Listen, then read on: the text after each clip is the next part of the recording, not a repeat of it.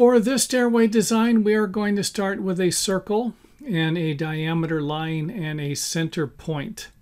And then we will draw two lines equally spaced. Now, if you remember, half of a circle is 180 degrees.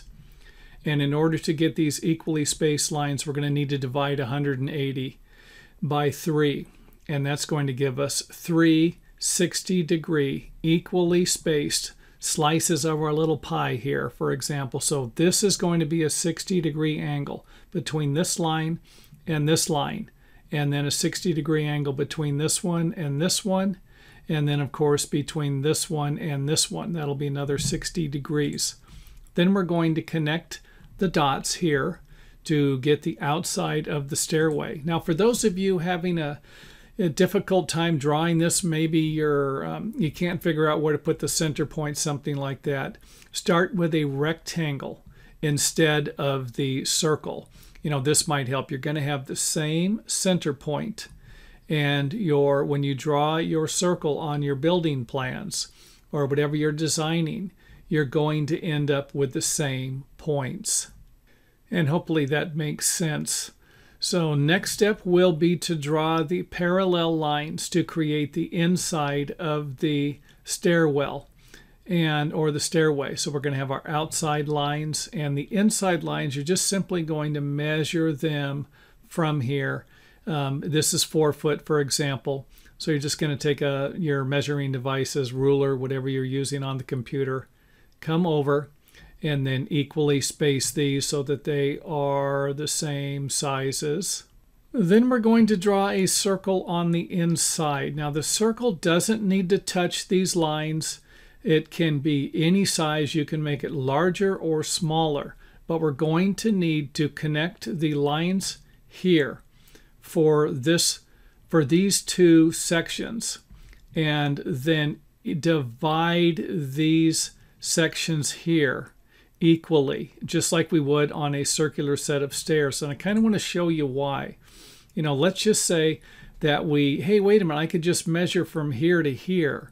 And that might not be the case. These measurements, this one and this one, will be the same. Same with the outside and outside. And these two inside ones, they'll be the same. But they won't be equally the same unless you're going to use the circle. So if you wanted to change your steps and have them a different width, yeah, you could do that. But if you want them all to be the same coming around for your circular walk line for this type of a stairway, then you're going to need to use the circle. And I hope that makes sense. Here we can see, and for those of you who can't, you might be on a cell phone or something, here we have 1 foot 5 1/4 inch from here to here. And then here, and then that would be the same measurement on this one here. And then on the two inside ones, we have 1 foot 2 15/16. So almost 1 foot 3 inches or 15 inches for the inside. But I just wanted to point out that even if you went to here and you just said, wait a minute, I could just measure and equally divide these measurements, you can't. You've got to use the circle.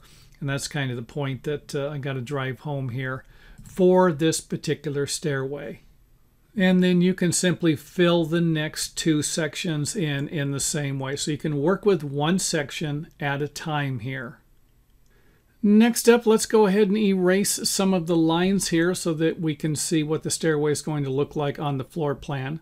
Now, I want to point one more thing out. If I was to draw a circle from the center point through any section of the stairway here, let's just say I went from right here. Let's just say from here to here was 5 feet. And from here to here was 7 feet. And I just went 7 feet all the way around. At these points, they should be the same measurement. So I just wanted to throw that out there also. Here's what it will look like, floor plan, and then after it is built. Another view of it there. Come in 4 steps in each section up to the floor. Looking good there. Another view of it there. And we will wrap up this particular stair design right here.